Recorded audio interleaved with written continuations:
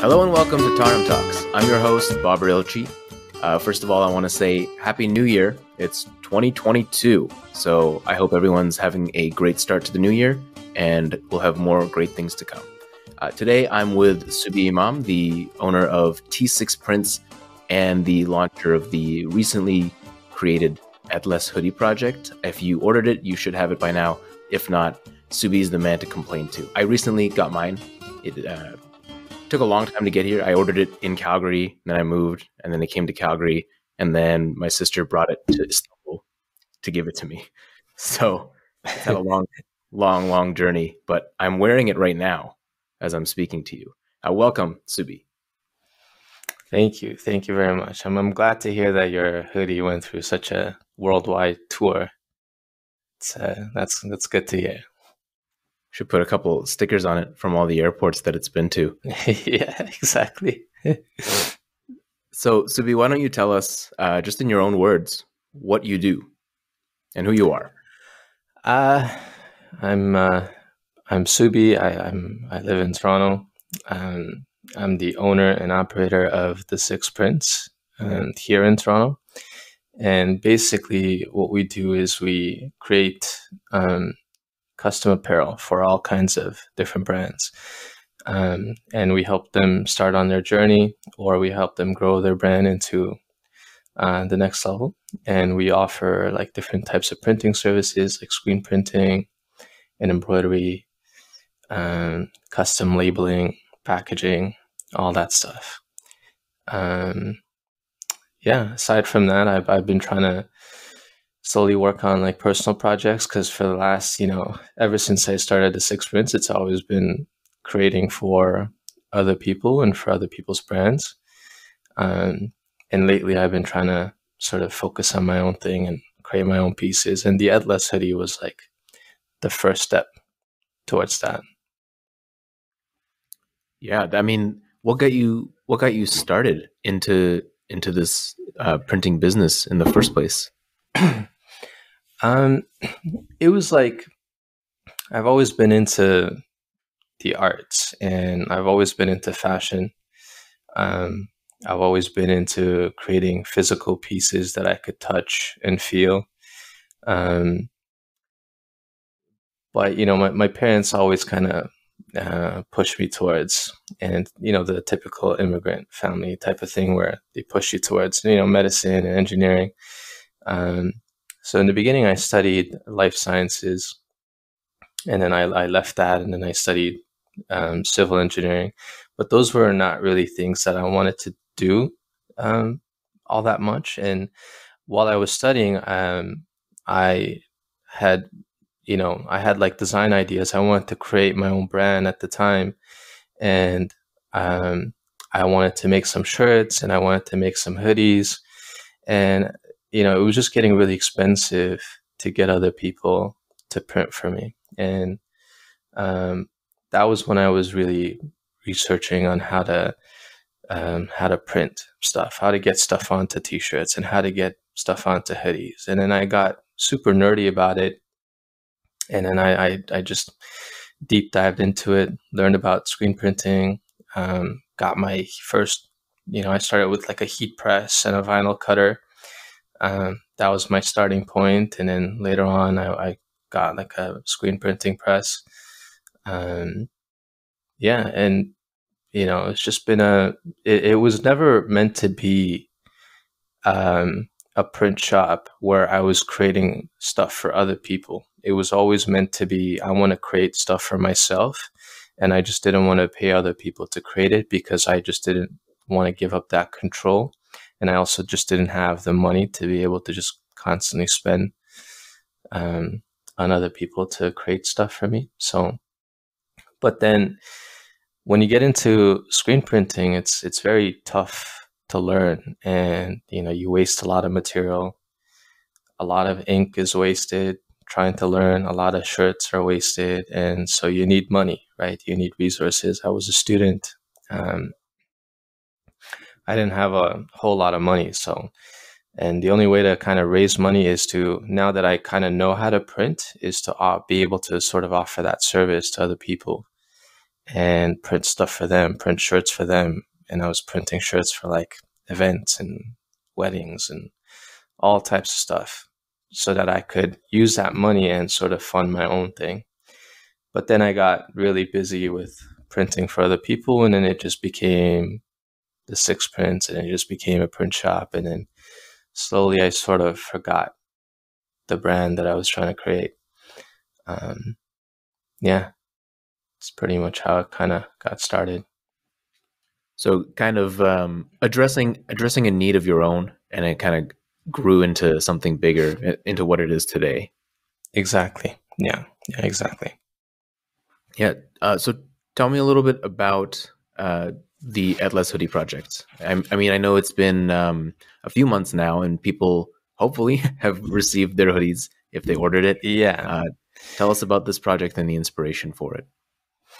I think by now, I hope everyone got it. I haven't had any emails about anyone saying that they haven't gotten their order. But yeah, for me, that was, it really wasn't something that, this wasn't like a personal project. It was more, I wanted to do this for a charity. And in Toronto, we had recently, the community here, we recently purchased a church, and it's a really big church. I think it's over 4,000 square feet. And we used to have our own mosque and it was like sort of in an office plaza. And I think it was about maybe 1,000 or 1,500 square feet. And that's where we held all types of events. That's where we had language classes for kids. And that's where we went to for Eid prayer. That's where we went to if someone's, parents died, and we had to, do all that stuff. So that was like the place, that was like the community hub for the Uyghurs in Toronto. And recently we purchased a church to convert that into a mosque. And so just the expense of that and purchasing something that big. And then on top of that, having to renovate it, put these new floors, paint the walls, all kinds of stuff. And I wanted to help with that in a way that I could.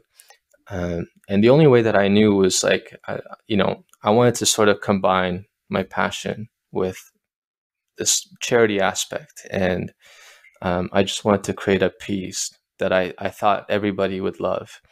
And at the same time, I wanted to raise money for this mosque. And one of my goals is to, create, when it comes to fashion and wearable pieces, I want to create pieces that, that are inspired by things that you find in your home, in a typical Uyghur home, things that's part of our culture that you could, not just experience it at your home, but you could sort of take it outside with you and go to the mall and like wear it on your body. And so I sort of came up with the Atlas hoodie design. And, I never expected it to be what it was. I think, the factory that I was working with, their minimum was 200 pieces. Like if it was less than 200, they wouldn't make it. And so I was really nervous when I launched it because I didn't know if I could get orders for 200. But when I launched it, at the end, we sold like 400 hoodies, and it was like double the expectation, and I was blown away by it. It was a crazy experience.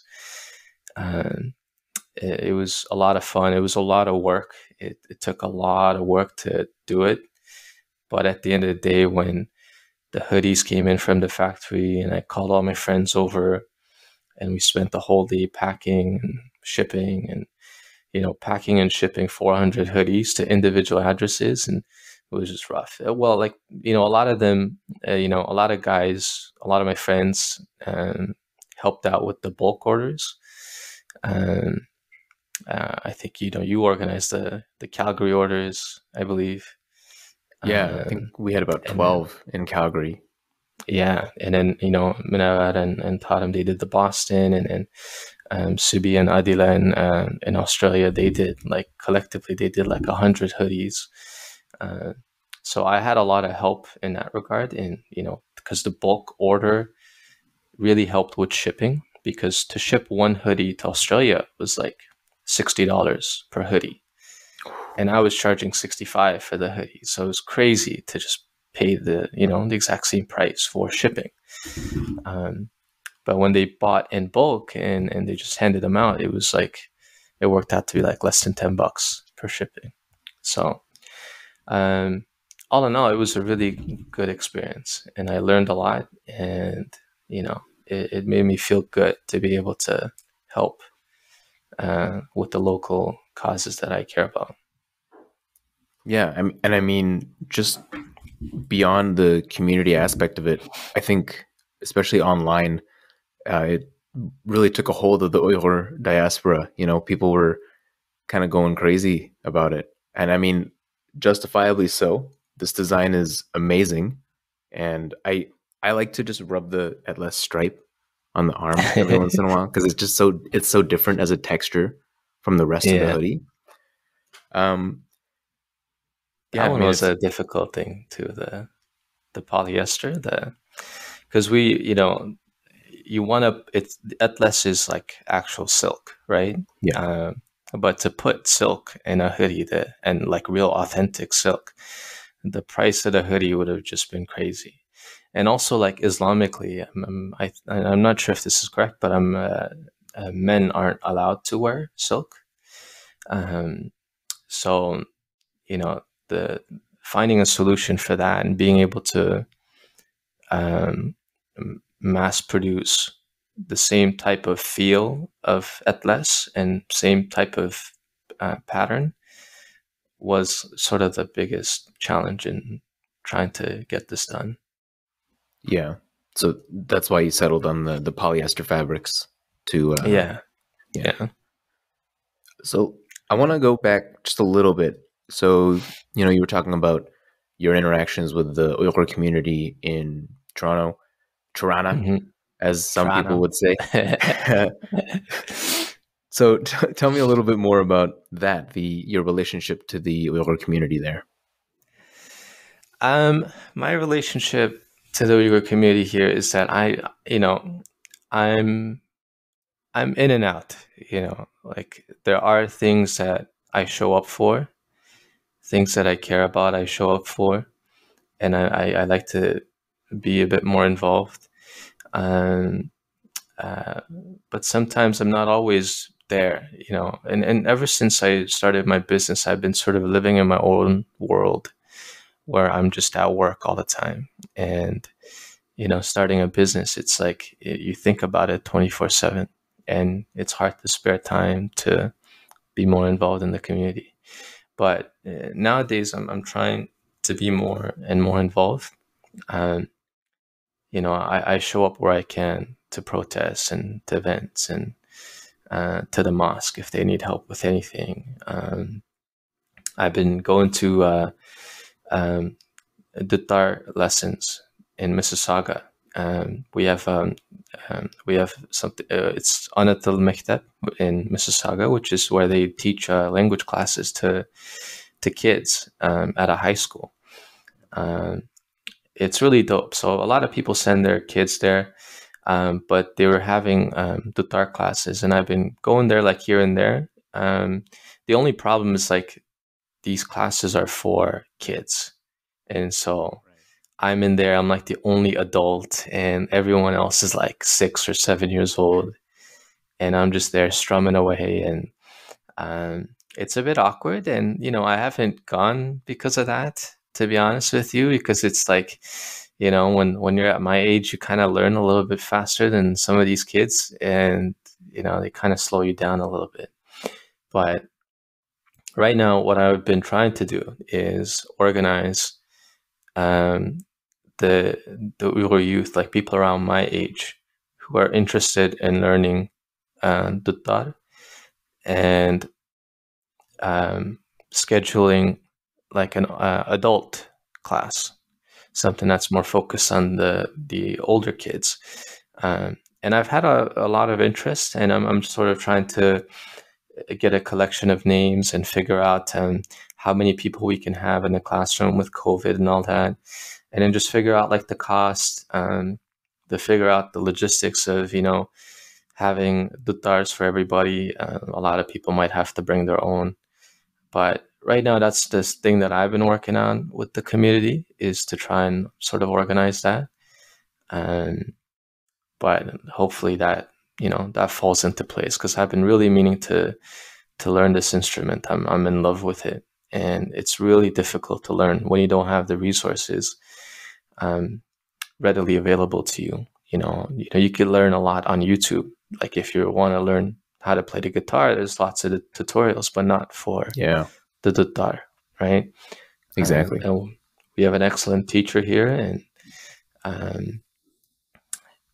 just want to create, I think, something for the adults. That's the next goal. Yeah, I mean, that makes sense. It's really comes down to that fine motor control, right? Kids don't got it as much as you or I do. Yeah, I mean, and you know what? They're not even interested. That's the thing. It's like they don't even care. Their parents make them go there, and like they're there just to clock in, clock out. They're not really interested in learning all too much. Yeah, but that's a pretty standard Asian parent, Uyghur parent kind of thing to do. I mean, my parents made me play piano as a kid, and I don't remember any of it. I played for a while. Did you enjoy it, or it was fun at first, but then do you know the whole Royal Conservatory of Music program? No, I don't. It's this strict examination level based kind of stuff, and it just gave me so much anxiety that I hated the piano by the end of it. Like I just didn't want to even look at this thing because the exams would make me nervous. My hands were shaking before, and I couldn't play the piece I memorized because my hands were shaking. And I was just like, I'm done with this. I can't do it anymore. That's crazy. My parents did that to me with hockey. Oh yeah. Yeah, they're like, we're Canadians now. You gotta assimilate and learn their national sport. And I played hockey, and I think when I was like 10, 11, 12, and I hated it. It was the worst thing. Like, not only was it violent, I got into a few fights, but it was like a very strenuous amount of training for very little time on the actual ice playing a game. Like, we would spend like 5 hours training and play for like 30 minutes. And then you have all that equipment on you. You've got your knee pads, your shin pads, it's just so much heavy equipment. And then you're sweated out, and then all your equipment smells like garbage. And then you got to wash them. And it was just a nightmare. I didn't like it. Well, that's what it's about, yeah? Being a Hoosier. Exactly, yeah. But it did teach me how to skate, so I'm happy about that, because when you got all that equipment, you're not afraid of falling, right? So it taught me how to skate pretty well. That's true. I took skating lessons. Didn't do hockey, but I feel like you learn a few more advanced tactics or techniques in hockey, or playing hockey, than you would regularly ice skating. You do, and you're more willing to take risks because the fall, you don't even feel it. Yeah, exactly. Yeah. Right. So you were saying that you're kind of in and out of the Uyghur community in Toronto. You're a busy guy. You've got stuff to do. So what I want to ask is not particularly like your relationship to the community, but what do you think of the growing diaspora of Uyghurs in Toronto, in Canada, worldwide? Like, where do you see yourself belonging as a whole? I'm overall, looking at my friend group and the people I know, I'm fairly happy with the diaspora. I think at least people in my circle, they really do a lot, for furthering our cause and everything. I put myself sort of in the background. I'm not really out there too much, but I do things in the background where I can support in the best way that I can. And a lot of times, um, the things that I might do might be a bit more self-serving, and like for example, the Athletics. Um, yes, it had a charity aspect to it, but it was sort of a piece that I always wanted to create. Um, and it sort of killed two birds with one stone. And so sometimes, like and even for the Tarim network, sometimes I do like graphic design work. Um, and when it comes time for protests in the city, I'll print shirts for them and whatnot. And so I try to stay involved in that way, but I'm not always like actively out there to be that involved in the Uyghur community. Um, yeah, I don't know if that answered your question. No, that's totally fair. Yeah. Beyond just the activism cause of it all, um, maybe a bigger question is, what does it mean to be Uyghur for you? You're gonna hate this answer. Let's hear it. I don't know. I really don't know. Okay, yeah. It's and I think last time we had a discussion. Yeah, I've been trying to think about this question, but I really don't know the answer to it. At least not yet. I think I'm still sort of in the discovery mode of what I feel, um, what I think being Uyghur means, especially because I was born in Watan, and I left at an early age. So I did get to experience both worlds, but I grew up here for most of my life, and uh, it's hard for me to answer that question because I just really don't know uh, what it means to be Uyghur for me. I really don't know at this point in my life. Maybe I'll discover as I go along and as I grow. But yeah, at the moment, I just really don't know. Yeah, I mean, that's totally fair. It's a big complex question of identity. So it's Hmm. not something that you would take lightly, and I'm sure you pick up pieces along the way. Yeah, exactly. Yeah. That's fair. All right, let's shift to fashion. So you were saying, fashion is something that something of a passion of yours. It's an expression of who you are, and that you were with the Atlas hoodie. You were looking at ways to incorporate like what's around you, culturally, uh, into fashion. So that's how you came up with the idea for the Hmm. Atlas hoodie. And I believe you have a new project coming up. Yeah, I'm making bucket hats.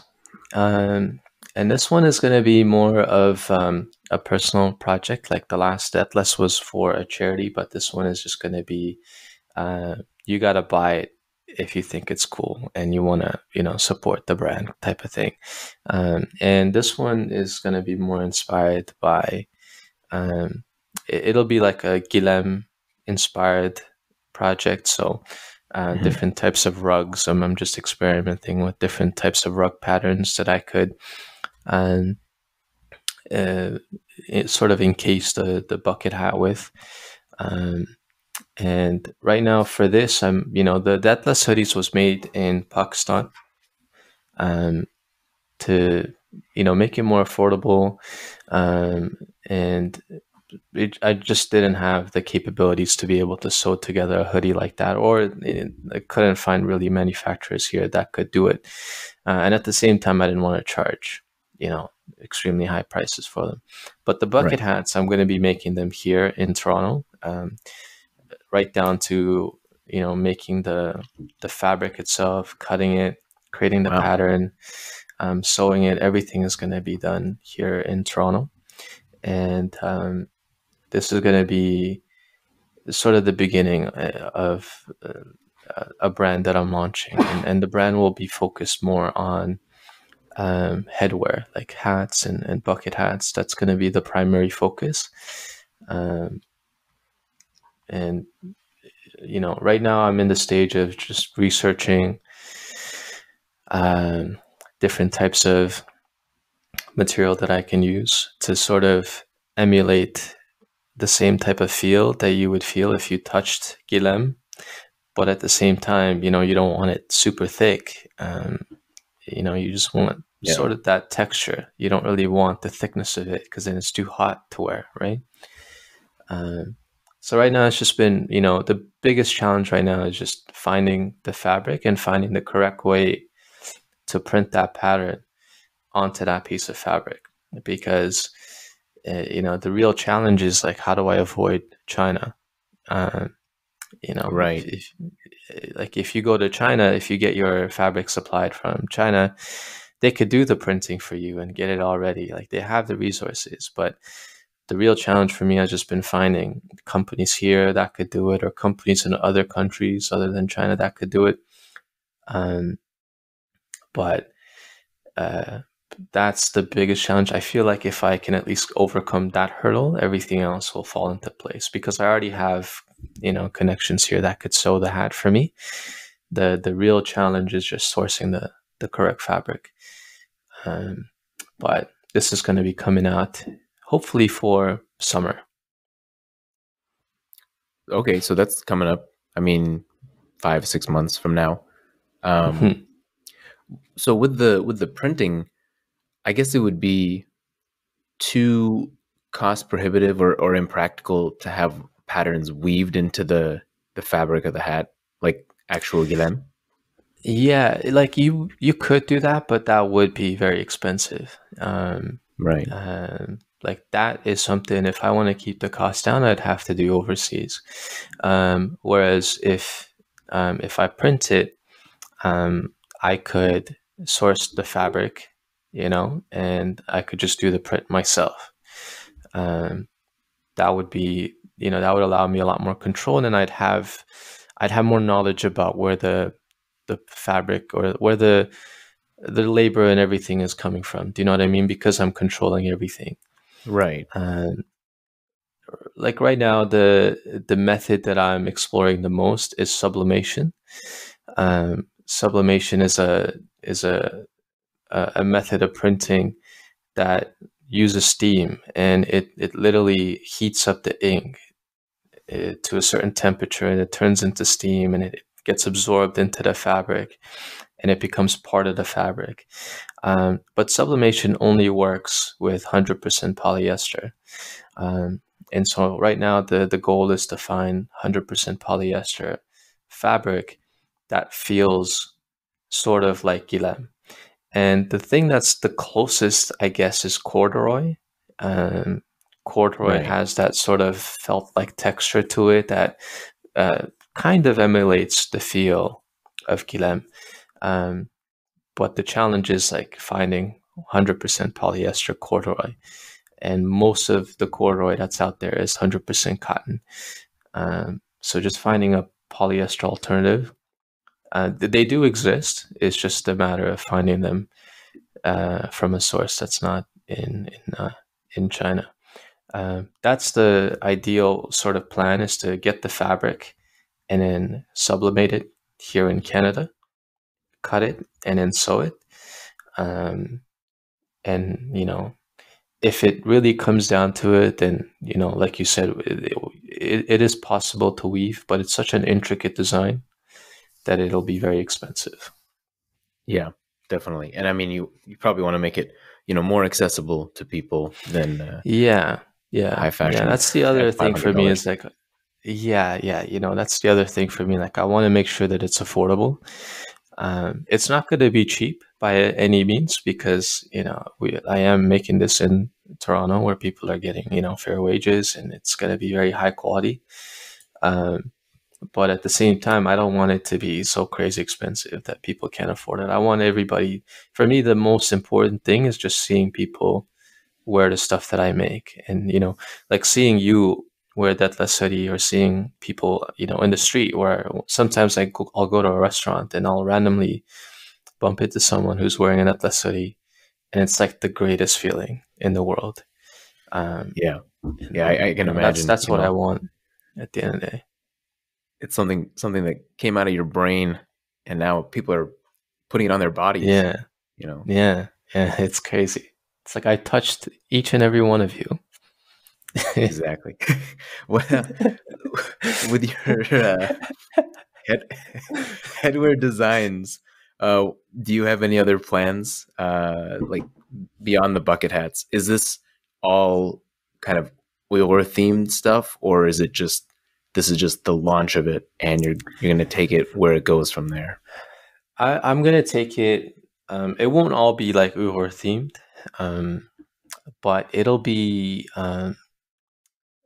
in the beginning. It'll be mostly focused on hats, and I'm taking it real slow. Like, I space out the sort of creations, just because I do have a business, and it's really challenging at the moment to even try to do the R&D for all of these like different fabrics and the bucket hats, and finding suppliers that can give me the right fabric, finding manufacturers that can sew it for me. And so at the moment, it's hard for me to focus all my attention on the brand. But ultimately, my goal is exactly that. I want to be able to dedicate 100% of my time to something that I create, versus the six prints is very temporary. It's not something that I plan to do for a long period of time, or at least not be involved in it for a long period of time. Because my ultimate goal, and the thing that I've always wanted to do, is just, create my own pieces and create my own designs. And, the six prints has been a very good, like a learning experience, in that now I know a lot more information than I did 3-4 years ago. I know a lot of the different printing techniques. I know where to source material, and I have experience dealing with brands and how they sell their products and how they market it. And so I've gained all of this knowledge, and it's been really good for that. But it's not, the six prints was never really something that I envisioned to be long-term. It was very temporary. Right. So, I mean, soon enough, you're out of the game, the printing game, that is. Yeah, I'll either be out of it completely, or I will, I'm trying to grow the business into a place where I can extract myself from it, and I don't have to be so involved with the day-to-day operations. Oh, right. Okay, that makes sense. So, then this opens up the question. You mentioned it before, of course, but I want to talk about what is your passion for fashion? Oh, that rhymes. Look at that. I'm a poet. Like Bars. Where does it come from? When did you realize that that's what you really want to be doing? And what speaks to you about the world of fashion? I think for me, like, it's just it's not like just about fashion. It was always more about just creating physical pieces that I could, um, that I could sort of see out in the world, and either people see it, or they experience it, or they wear it on their body. And for me, one of the reasons why I studied civil engineering was, it was half like my parents kind of pushed me into it, and half like I kind of did enjoy studying it, because I wanted to get into, um, you know, uh, building things in a sense. And you get to see that as you walk by in the streets. With fashion, you see it, in a more extreme version of that, because when you create a piece, people are wearing it and walking around with it, and and it's just not one person, it's like a lot of people that will buy your piece, and they'll walk around, maybe you run into them at the mall. And for me, that experience of just seeing something that I created be out there in the world, and people uh, go out of their way to purchase it and wear it and make it a part of their outfit. Um, it makes me happy, and I love seeing it, and it gives me that sort of feeling. Um, and I crave it. And even with the six prints, sometimes I'll see stuff out there and be like, hey, I printed that, but it's not like, it's not the same because I didn't design it. I didn't create it. I just printed it. But you still sort of get that um, feel where you're like, oh, you're happy to see something that you were part of the process, be it sort of out there. And that's really what gets me going, I think. Yeah. So, um, is there any aspect of it that's like kind of physical? You mentioned you kind of liked engineering because you appreciated the aspect of building or creating things, right? Hmm. Do you kind of get that when you're printing, when you're at T6 Yeah, prints, like yeah, the you physical do. aspect of it? Oh yeah, yeah. The thing about screen printing is like it's a like a it's a beautiful harmony of like science and art. Um, the screen printing process, and you'd be familiar with this, since you're into photography. Um, like I have an exposure unit, I have a dark room, um, I have emulsion, I have photo emulsion, and that's how you make screens, right? You apply the emulsion. You got to keep it in a dark room. I have film positives that we use to create the screens, and then we expose it under UV light, and then we wash it out, and that's how you create the stencils. And let's say you have a 6-color design in your artwork. We separate each color into a different stencil. So if your design has 6 colors, then we make 6 different screens, one for, let's say, the purple, one for the yellow, one for the blue. Um, and you print them one by one. So you print the blue, you dry it a little bit, you print the purple, you dry it a little bit, you print it. It's a very like time consuming process, but it's also very rewarding when you get the finished product at the end. When it's a really complicated print and you spent all this time creating all the stencils, making sure that the details were on point, making sure that all the colors are registered perfectly. Um, and then you go to print and you get your finished product. It's a really good feeling that you put all this work in and now you've created this physical object that you can look at.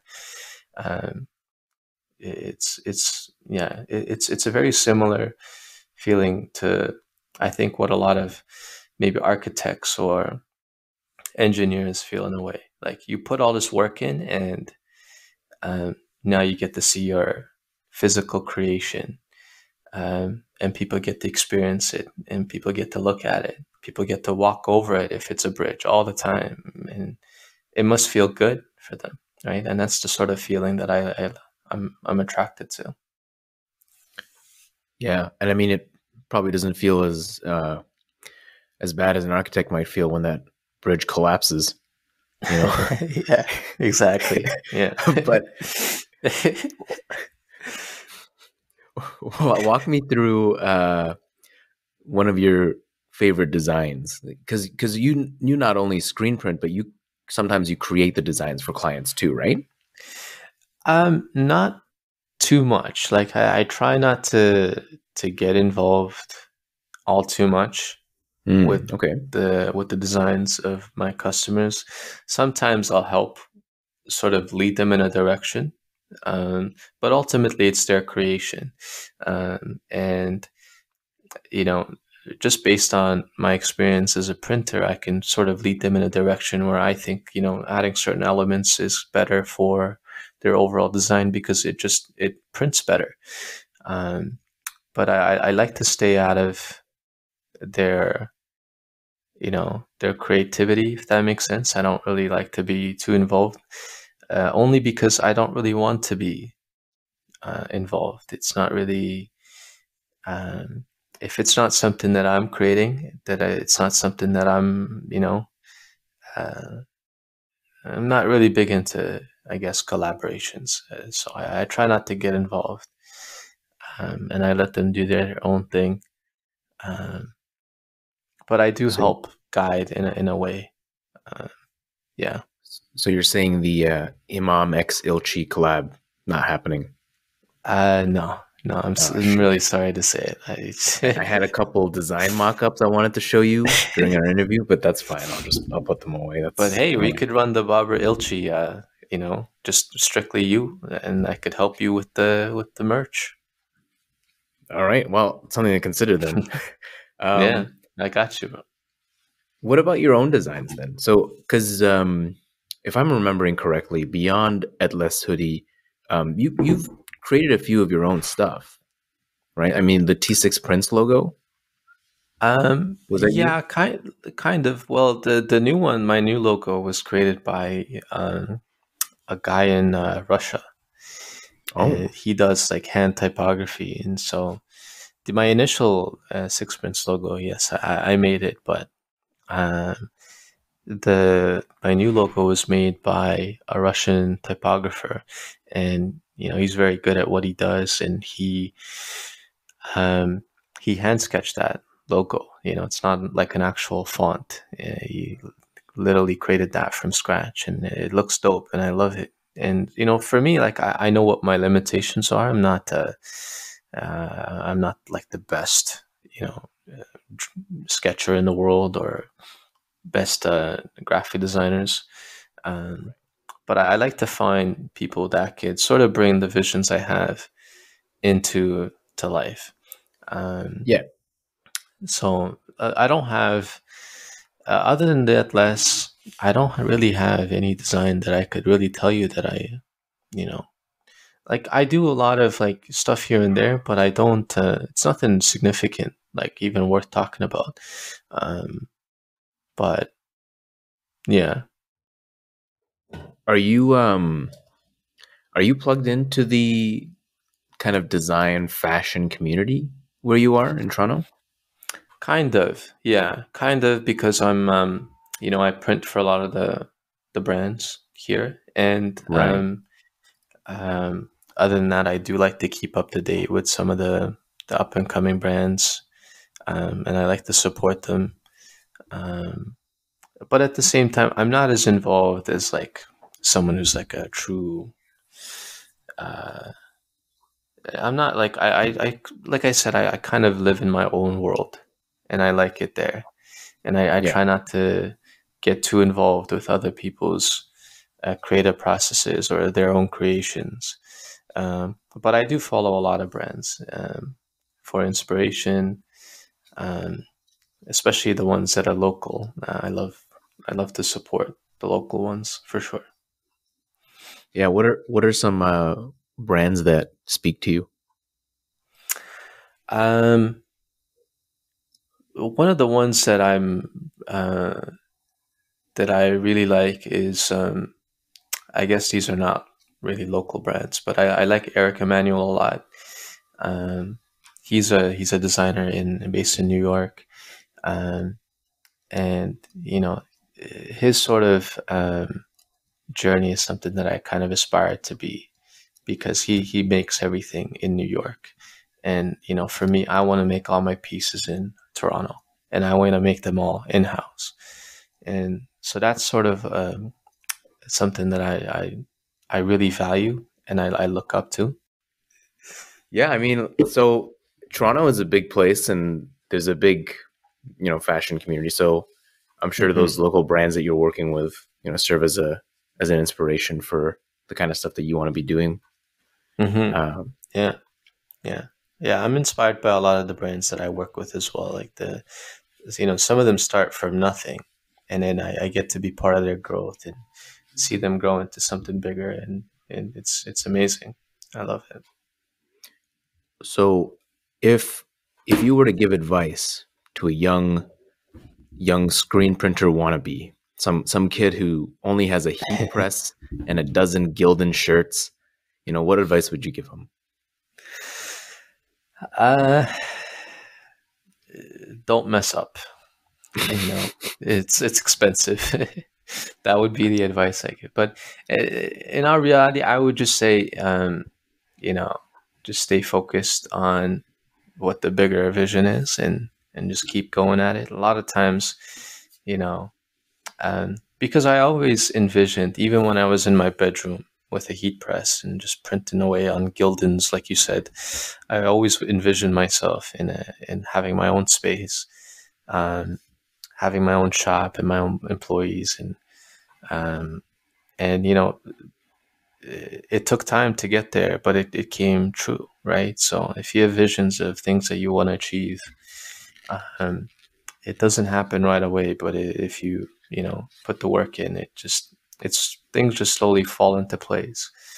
I was watching a video yesterday on my Instagram page. Like if you go on my Instagram and you go into the video section, and one of the older videos is me giving a shop tour of my first shop ever. And like in the video, it's totally different than like what I have now. And in the video, this was the beginning of COVID, and I was like, in the video, I was like, I might need to downsize because, COVID, I don't know what's going on. It's kind of slow right now. So I'm doing this tours, giving you guys a little tour of the shop because, not much business, yada, yada. And then I was watching that yesterday. I'm like, wow, like to come from that to where I am now, I never really expected it. But at the end of the day, I stuck to it, and then, things just fell into place. So, yeah. Yeah. So would that be advice that you would give to yourself 5 years ago? Don't mess up. Don't mess up. Yeah. Yeah. Don't mess up. Yeah. I don't know. Yeah. I think that would be well, not the don't mess up. That was a joke, but, just that, it takes time, I think, because I'm very impatient sometimes. Like I need things to happen right away. But I think patience is like the number one most important thing when it comes to building. Because, you want to build a good solid foundation, and then everything else is just falls into place a lot easier when you have the foundation right. So I think that would be my advice, is to just have patience, and if this is something that you really want to do and pursue, then yeah. It also takes a little bit of passion too. Like you gotta love what you do, right? I was a super nerd about printing, and every waking moment was just, how do I do this? How do I do that? And even in my lectures, I'd be thinking about like printing and how do I solve this problem. So it sort of envelops you when you really care and when you're passionate about it. Definitely. I think that's great advice. You gotta keep your eyes on the goal, and ride the waves that come along. For sure. Yeah. Do you have any closing thoughts, comments, remarks, or answers to questions that we didn't ask, but you think that we should have?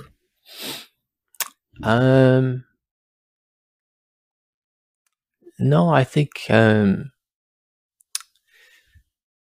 no, I can sense an I don't know coming. I gotta stop myself. Let's see. No, I think we covered pretty much everything. I think one last thought that, I do want to put out there, only because I'm going through it, is to not be afraid of changing, I guess. Like not be afraid of doing a complete 180, or not be afraid of completely starting from scratch. And right now I've been trying to sort of take myself out of the printing game slowly, and I want to completely start from scratch and sort of build a brand. And I want to do that now, and I don't want to do the printing that much anymore. But you sometimes get, suckered into this trap of thinking that because this is your business. This is something that you created. You have to stick to it, and you have to see how it plays out to the very end.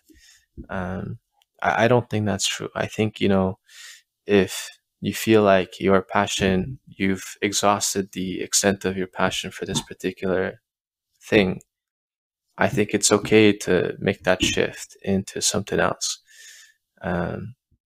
I don't think you have to necessarily stick to one thing because you have to, right?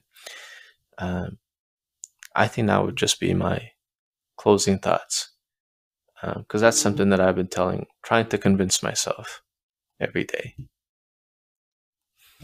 That's sage advice, and I'm sure very timely for many people. It definitely made me think as well. So thank you for that, Subi. Now is the time for your plugs. Oh, yes. Follow me on Sixprints at T6prints on Instagram. And if you want to follow my personal page, it's Subi Imam on Instagram. And yeah, that's the extent of my plugs. That's all I got. Nothing else. Website? To plug. Website, it's thesixprints.ca. But if you go to the Instagram, the link is there. So yeah, 6. Just to clarify, 6 as in SIX. SIX, yeah, not the number numeral. 6. Okay. No, I wasn't that corny. I was a little bit corny, but not too corny. Fair enough. Love it.